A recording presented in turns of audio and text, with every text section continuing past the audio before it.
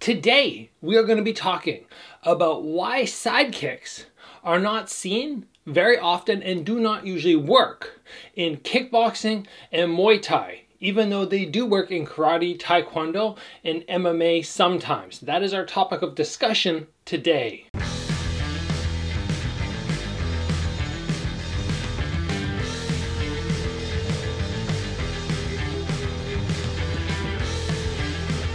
So you've probably seen fighters like Raymond Daniels, Stephen Wonderboy Thompson, people like Joe Rogan, who are throwing sidekicks and they just look devastating. They're knocking people over, and then you start going, well, shoot, why am I not seeing this in K1 or in Glory or other fight sports, Muay Thai, at the big stadiums in Thailand? Why are these not popping up there? They look so good when these guys like Wonderboy are throwing them. And the fact of the matter is, sidekicks do work. They have a place in martial arts, absolutely.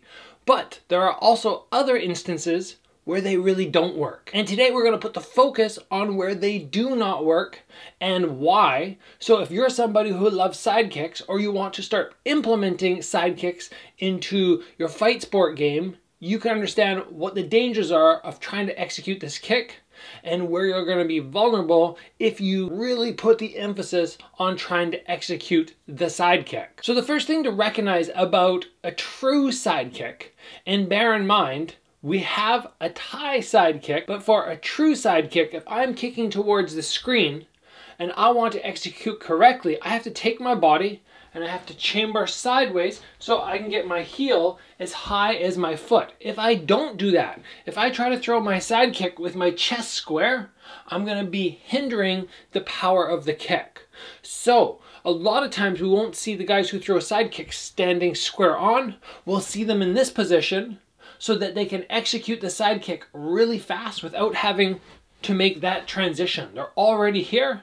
Now all that has to happen is lift and execute, as opposed to here, up, and then throw. So once you recognize that that is an essential part of most people's sidekick game, you start going, okay, what are the dangers of standing sideways? And obviously for kickboxing or Muay Thai, where low kicks are such an integral part of the game, we go, oh, this lead leg.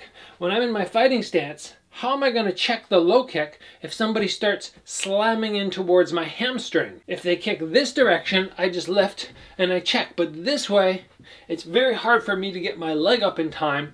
So dealing with the low kick is a massive issue if you're going heavy on the side kicks. It's one of the reasons that we saw guys like Raymond Daniels struggle against Joseph Valtellini, because it was sort of side kick versus low kick, and the low kick came out on top in that instance. The next thing to bear in mind is your guard. When you go into a traditional sort of stance, you're able to post both hands up on either side of your head and protect yourself.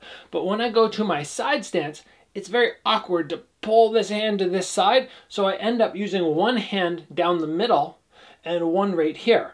But this means that if somebody comes with heavy attacking hands, I cannot very well protect my head.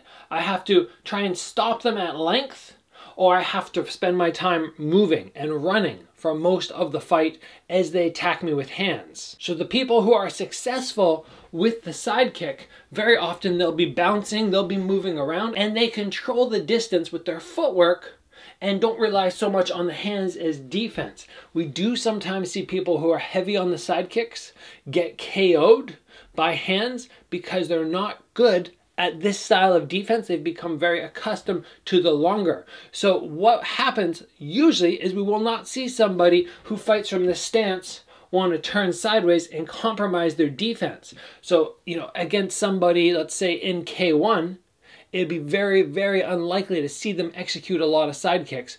Low kicks become an issue, defense becomes an issue, and in addition, the next concern is, how do I block a good round kick? Because if you have somebody in front of you and they're slamming in big round kicks, and normally when you're square, you would block them like so, but now you're in this position, now you've exposed your entire back. And technically, people are not supposed to kick you in the back, but if you put yourself out of position, it seems like the refs let it happen. And from here, If you don't have good enough footwork or you're a little slow and somebody comes and slams a kick into your back, all you can really do is block with one arm. And then you're compromising this arm as well, which is quite dangerous. Absolutely reaching with one arm to block a big round kick with a shin coming to your forearm could end up being a bad situation for this limb right here. Now, overall, this episode is not saying that side kicks do not work and you should never throw them, but it's going, okay, here's the time to throw the side kicks. You can execute in something like MMA where you're worried about the takedowns and maybe you're in more of a sideward stance to make sure that you're compromising for the smaller gloves and the takedown threat, and now a side kick really starts to work. You can obviously utilize them in Taekwondo and very often in karate because the guys who are your opponents are not hand heavy. But if you start getting into kickboxing, where people have very good boxing strikes, or you get into Muay Thai where people are going to be blasting your back or your leg if you go sideways, now you have to start looking going, maybe side kicks really don't work in this sport, and that is the reason that so few people can successfully execute this technique against high-level opponents. So I am not saying abandon the side kick completely, but I just want everybody out there understanding the threat of the side kick defensively and making sure that if you decide you're going to try and utilize this in your game, you understand what the areas of concern are. For myself, my side kick off my strong leg, so I used to fight like this. And this used to be my go-to technique. It was pretty much the only thing I utilized to control the range and distance before going to my back fist. This is talking about point fighting style.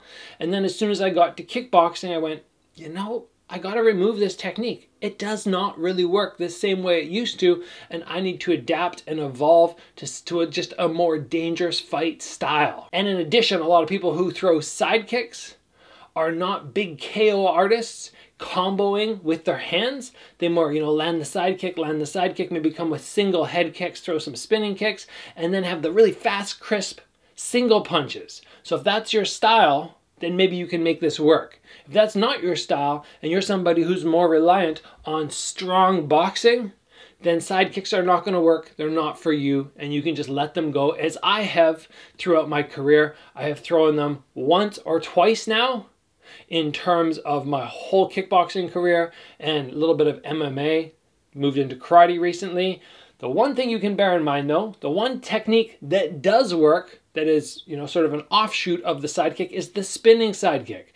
This is a very effective, dangerous technique where you can still stand your ground, you can still block everything, you can still execute high-level kickboxing, and then spin and come into that side kick and still be very dangerous with it. So I would say side kicks, kickboxing, Muay Thai, don't work. Spinning side kicks, very dangerous, very effective. Continue to train them. I hope this helps clear up for some people out there who've been requesting videos on side kicks, asking why we just don't see them in kickboxing and Muay Thai as much. I hope this answers all those questions and just allows you to make those decisions if you want to keep working towards this technique or if you just want to get rid of it and start putting your focus somewhere else. If you enjoyed the episode, please give it a like. If you have not already, join the channel and get subscribed. As always, guys, train hard, and I will see you back here soon for another episode.